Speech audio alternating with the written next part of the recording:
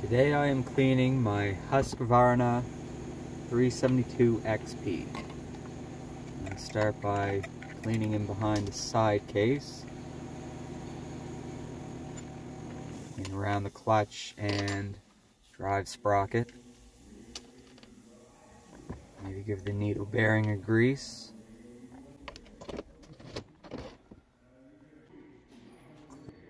First I'm going to scrape majority of the gunk out with my toothbrush. Be careful not to push any of the dirt into the oiler.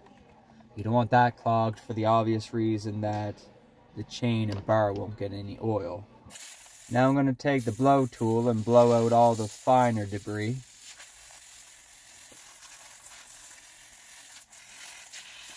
Again, try not to push anything into that oiler.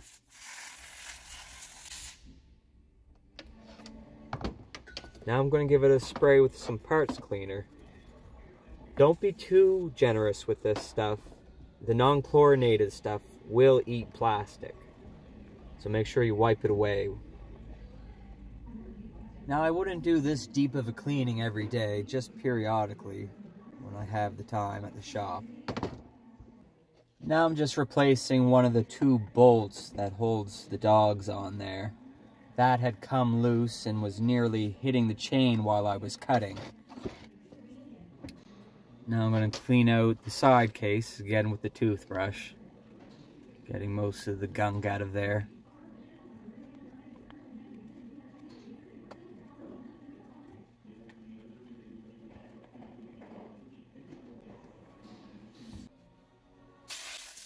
And another blow with the air tool.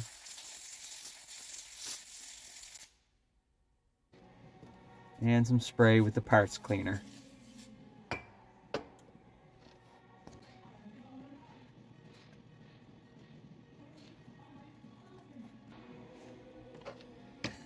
Now I'm going to clean up the bar. This is a 24-inch bar. I normally run those or a 30-inch on my 372. I'm checking the sprocket to make sure it's free of debris.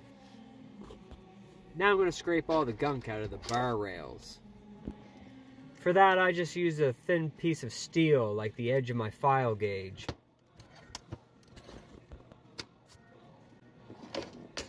The air tool works really good at pushing all the finer stuff out of there.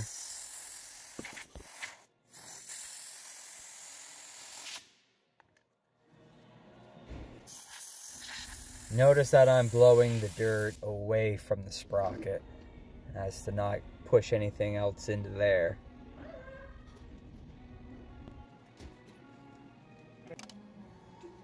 Now I'm checking the bar for burrs. As the bar wears, it gets a lip of steel along the edge of the bar.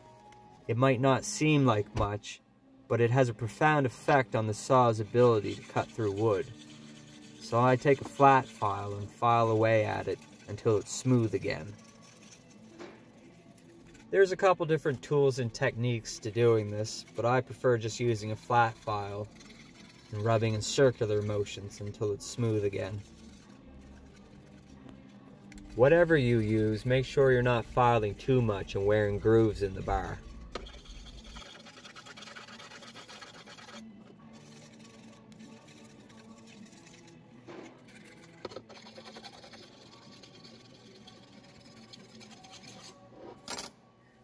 There's a little hole at the bottom of the bar on either side that lines up with the oiler.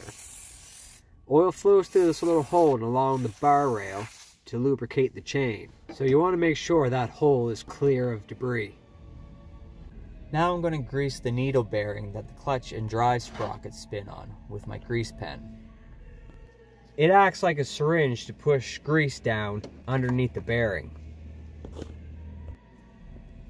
Now I'm going to throw the bar and chain back. It's good practice to flip your bar periodically. That way it wears evenly and you end up with less burrs. I'm taking care to make sure all the drivers go in the drive sprocket and into the bar rail. All the while keeping tension on the bar and chain to make sure that they don't come back out. Then I put the side case back on. and I back off the tensioner until it falls into the hole on the bar.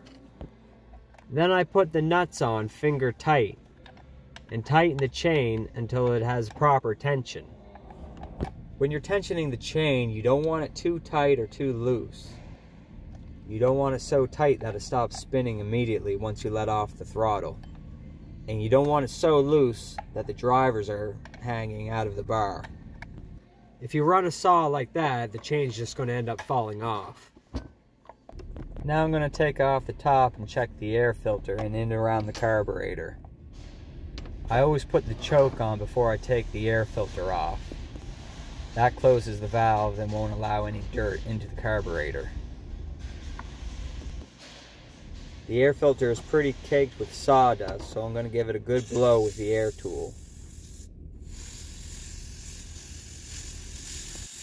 I always try to blow from the inside out as to not blow any dirt into the screen rather than off of it.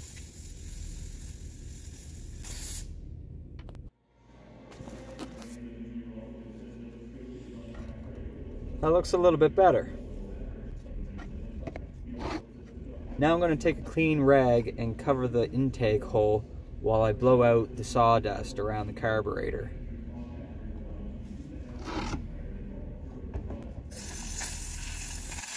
Again, I'm just trying to keep the dirt out of the carburetor.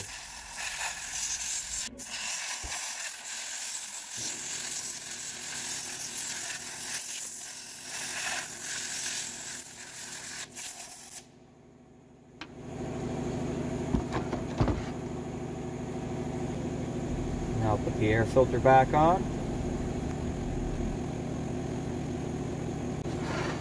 Now I'm going to pull off the spark plug and have a look at it.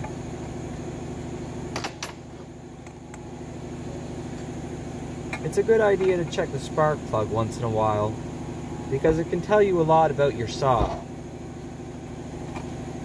In the right conditions, the end of your spark plug should be a brownish coffee color. If it's dark or oily, it could be an indication that you're mixing too much oil in your saw gas. If the end is white, it could be an indication that the saw is running too lean. It should probably be looked at, as that can be detrimental.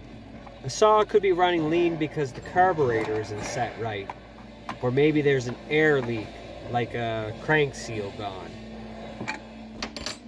Lean saws will eventually overheat and cause costly damage like a scorched piston. The cost to repair such damage is often not much less than the price tag of a new saw. Now I'm going to remove and inspect the spark arrestor. The spark arrestor is essentially just a metal screen that prevents sparks from spitting out of the muffler. It's a safety feature for preventing forest fires.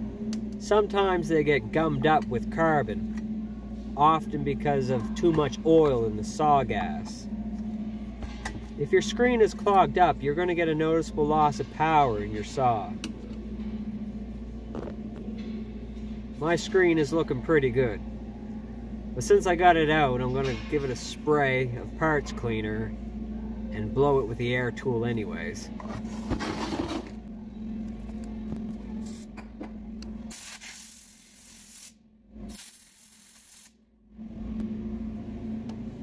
You see the difference?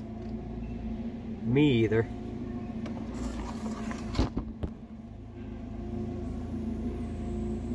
Now I'm just going to pop it back in there.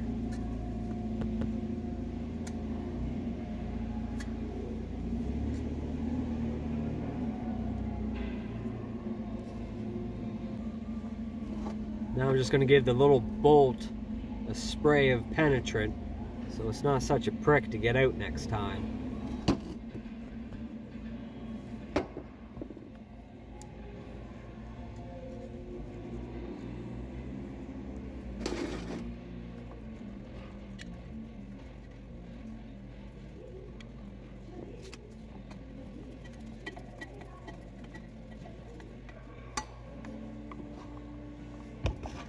Now I'm going to take off the pull cord and clean in around the starter.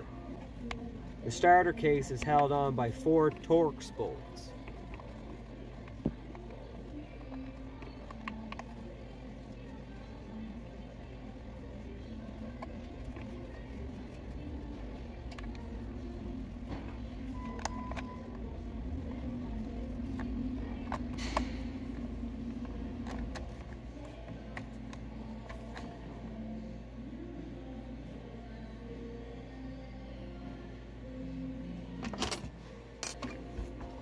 actually dirtier than I expected it to be. I'll have to scrape at it with a toothbrush to break up the sawdust.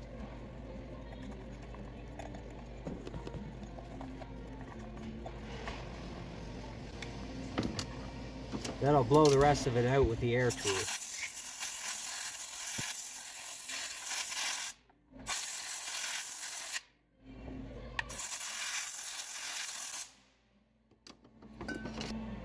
Might as well use up the rest of the can of that brake clean. Just remember that that stuff can potentially eat plastic parts.